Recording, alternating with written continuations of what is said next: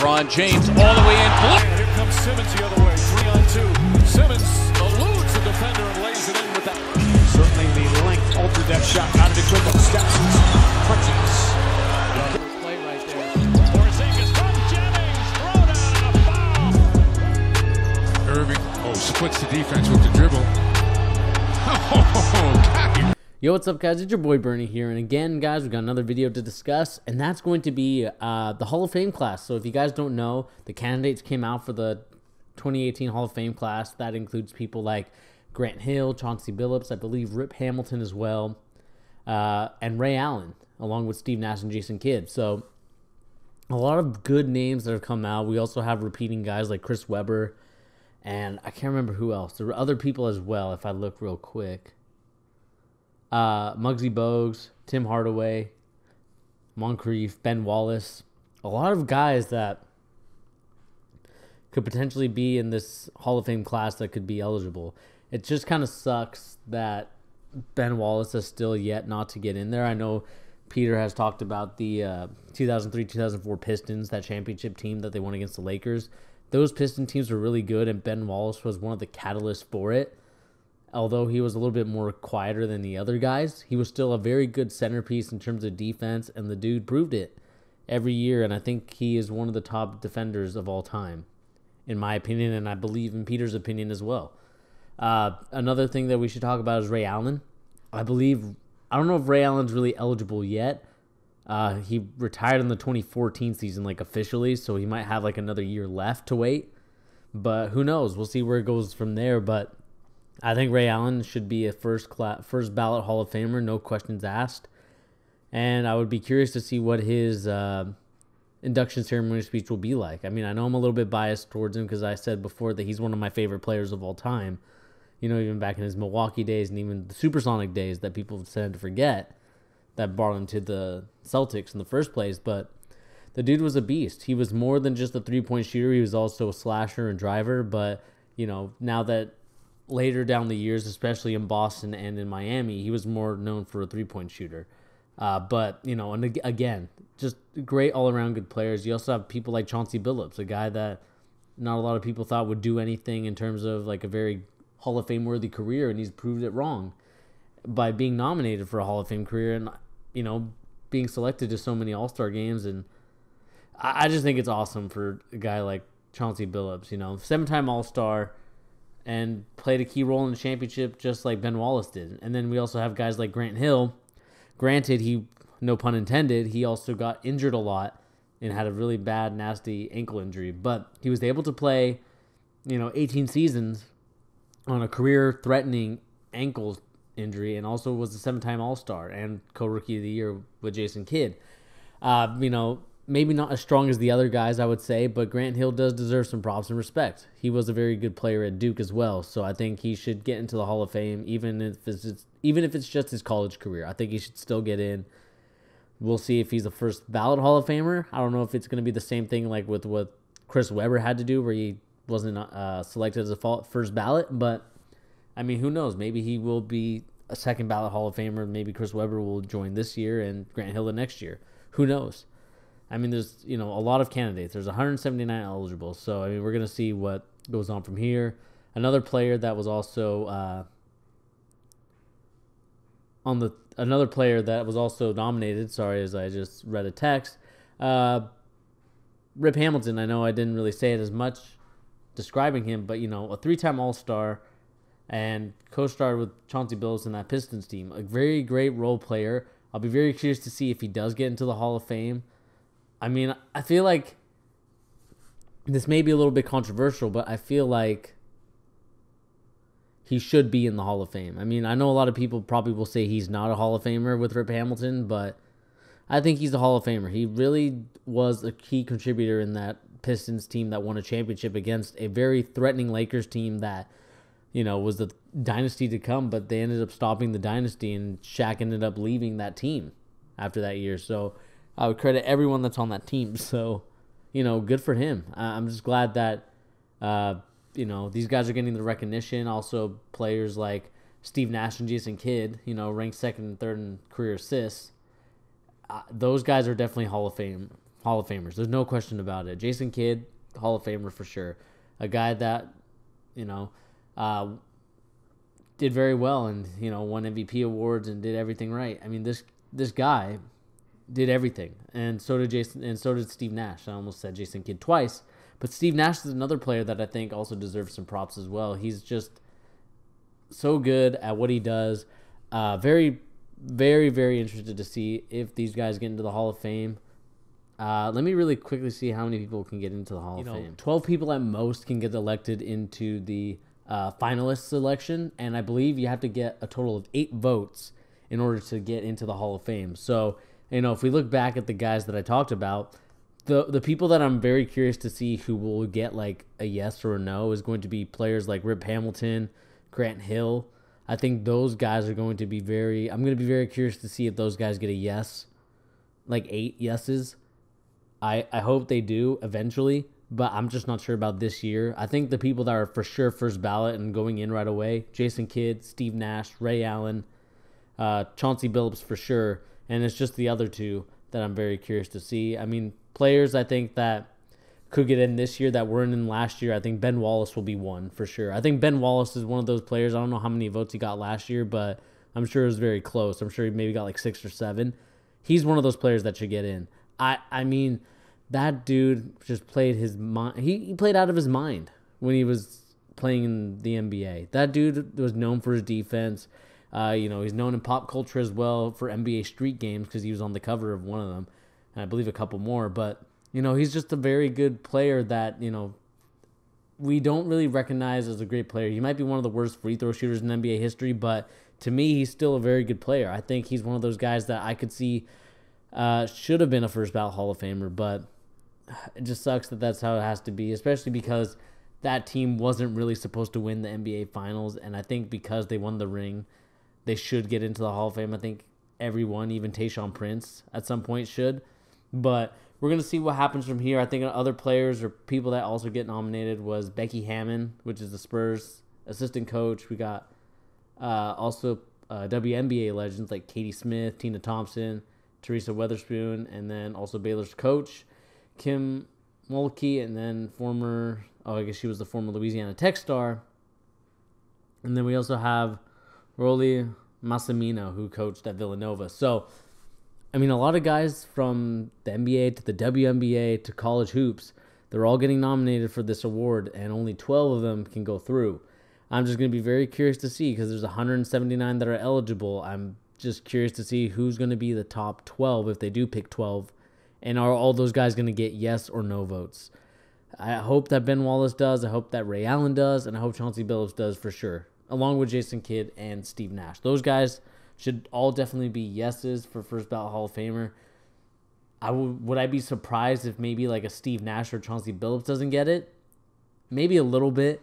Maybe Steve Nash I'll be surprised with. Chauncey Billups I wouldn't be, only because maybe they'll do something where next year they'll have all of the members like Ben Wallace, Chauncey Billups, Rip Hamilton, and then eventually when Tayshaun Prince can get in, I think maybe they'll do those guys, and it'll be kind of like a cool. I'm almost kind of like booking it like a WWE storyline for Hall of Fame ceremony, but I believe that's probably what they probably do. But who knows? We'll see where it goes from there. Like I said, it's a very good list among all those guys. I'm very curious to see how those players will eventually become Hall of Fame players, and we'll see them with their speeches eventually in the future. But another thing I wanted to talk about here, and this is going to be a combo before I go into power rankings later on, and that the power rankings is probably going to be a separate video, but I'm just going to do these two discussions, and that is the refs meeting with Michelle Roberts to discuss the tension with the players. So if you guys don't know, and if you haven't really watched the NBA as much, there's been a lot of tension between players and NBA refs. So, for example, Kevin Durant's already gotten ejected 3 times. We had the Sean Livingston, and I can't remember what the other ref is, what his name was, but they like headbutted each other, head to head, forehead to forehead, just trying to beef with each other. I just think right now the NBA refs are getting sick and tired of the NBA defending the players' positions and attitudes towards refs in terms of like how they talk to them, and I can understand it from a personal feeling. So if you make a foul call, we're all humans, especially you know, that's the kind of the double-edged sword of having human error in the basketball game. Because if you don't have human refs, let's say, you found a way to make, auto calls with like robots or something like that, they will study the rule book and call everything to a T instead of letting players play. And there could be a potential where, the last second NBA final, game 7, game on the line, you block a shot, but the robot ref calls a foul, a shooting foul, and you end up losing the game. I think that's where the refs come in, and that's where I think players should ease a little bit up on the refs. The refs are doing their jobs. They're doing the best they can. It's a very stressful job, too, because not only are you getting hammered by the NBA players, the NBA coaches, but you're also getting hammered by the fans. The fans are, berating you. They're cussing at you. They're doing all they can to belittle you as a person because you made a bad call on their team, or you made a bad call on their teammate, or you made a bad call on their player. I don't think it's fair for them to kind of do that. It's just very sleazy and not a good look for the NBA if the refs end up striking, because we don't want replacement refs. We saw what the NFL had to deal with replacement refs. I don't want to see that in the NBA at all. It's something that should be not there. I hope that the NBA is able to figure this out, because if we see refs go on strikes because, they're tired of this BS attitude from the players, we're going to get really crappy refs, and players are even going to get more frustrated, and NBA coaches are going to get even more frustrated with the refs. I just think it's getting to a point where we need to realize that refs are an important part to the game, whether you like them or not. As a coach myself, I can understand when, a ref makes a bad call or they decide to do something very cheesy or sleazy, you get upset. And I do get upset with some of the calls that they make on my players. But at the same time, I have to respect the ref, because if I don't respect him, it could potentially be a point where he could cost me the game, or it's just getting angry for no reason because you can't control what the ref does. Only you can control what you and your players do as a coach. Speaking from a coach perspective, and that's my perspective. But, it'll be interesting to see if the NBA players, or at least the NBA, can come to an agreement with the NBA refs in terms of, okay, we'll tone it down a bit so you don't look much like a bad guy. And I just think it just comes down to what I saw from the Golden State Warriors. I know I'm not crapping on them because I want to crap on them, but, it also comes down to what LeBron does too, and that is just what Kevin Durant said to the ref. He said, "Fuck you, ref." And I don't like that. I don't like that at all, because you don't treat a person like that. It kind of creates a bad atmosphere that stems from like an AAU atmosphere, to where you talk back to the refs because he made a bad call. It just comes to that kind of perspective and that mentality, which is not something I want to see players do. As a coach, you tell your players next play. But if NBA players are doing it where they're just yelling at the refs, what's to say that my player can't yell at the refs too? And I've talked to my players about it, and they know about it, that you just can't talk back to the refs because it's just not a good look. You look like a crybaby. And I think that's where the NBA players need to realize is that, NBA refs, yes, they can be emotional. Yes, they have human error to them. But that's just the way it is. You have to understand that reffing is probably one of the hardest things to do in sports, because you're damned if you do, you're damned if you don't. Like I said, a double-edged sword. You make the good calls, the players and the fans will cheer you. You make the bad calls against their team, they will boo you and cuss you out. I just think we just need to relax and calm down and come to a reasonable relationship between NBA players and NBA refs. What's not okay to say and what is okay to say. And I hope Adam Silver, being the most progressive commissioner in all of sporting history, can come to an agreement with the NBA refs, telling them, okay, this is what we're going to do for you. And I don't know if they still have it, but I hate the fact that during playoff games, especially last year, they would have a kind of like a ref report where they would say, okay, the ref missed this, and this call. I just don't like singling out a ref just because he missed a call. It happens. It's almost, we do it with NBA players at some points. It's like, okay, you missed this pass, and this pass. You had 3 turnovers at this key point, and at this key point. We can't just, critique little, because, it doesn't lead to something. It just leads to just pettiness, stupid stuff to argue about. It makes no sense to argue about it. Let the NBA refs, be free to make a call, because if you end up saying, okay, you made a mistake here, here, and here, he's going to probably tighten up a little bit more with the whistle and probably not call a foul that's a blatant foul, because he's afraid that he's going to get on the ref report that, hey, you missed a call, or hey, you fouled him when he wasn't supposed to be fouled.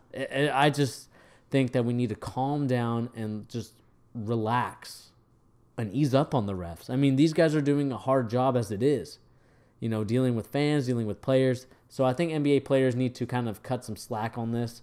I hope that NBA players are able to do that for the refs, and I hope that the refs are able to come to an agreement as well as to what's okay to have a discussion with an NBA player or a coach and what's not okay to have a discussion with. If the NBA ref says, look, you fouled him because you did this, this, and this. You didn't stay straight up. You went and reached over. I think if the ref did it like that, instead of the ref going, no, don't argue with me, next call. I think the refs and the NBA players need to have a better relationship with one another, because it'll make the sport better, and it'll also kind of create a better atmosphere that also incentivizes not for players to kind of berate the refs, like what we saw with Kevin Durant or Sean Livingston, or hell, even like what DeMarcus Cousins does sometimes, or even what Anthony Davis did by chasing down the ref. It just looks stupid, it looks corny, and it looks silly. You players need to realize that fouls called and fouls not called are going to happen. It happens in the game. Especially, stuff like what Steph Curry did by throwing a mouthpiece. I mean, that just looks childish. I think you're above throwing a mouthpiece at players or even a mouthpiece at a ref. We just need to calm down and just realize that, look, these guys are doing a hard job as it is. And you should realize that if you were in the same position, you would not want to be belittled, berated by someone that you are doing a job for. So let's come to an agreement, both the NBA players and the NBA refs, along with the commissioner, and just, have it ease tension, because I don't want to see replacement refs if that's what it's going to lead to. Because it just doesn't, it's not good for the game, and it's not good for players, because they'll get even more upset, along with the coaches as well. They'll get more upset, they'll get more angry, and I hope we just don't have to deal with that. But anyway, guys, this is all I have to say for this section of the I almost called it the gimmick cast. Sorry. We're not doing a gimmick cast this week. I'm very sorry, guys, but what I meant to say is this is what I have to say about the charge. This is the first segment of the charge. The second segment will go up on Saturday, and that is going to be talking about the NBA power rankings. I know we didn't talk about it all this week, but we're going to talk about it this week. We're going to see who's number 1, who's number 2, and who is where are the New York Knicks going to fit in, especially after today's game. A little salty, Peter. I'll say that. I'm a little salty that the Knicks won, but good to see that it was a good rivalry game. I'm glad that Michael Beasley is balling out. But anyway, guys, this has been your boy Bernie. I'll see you guys in the next episode. Peace.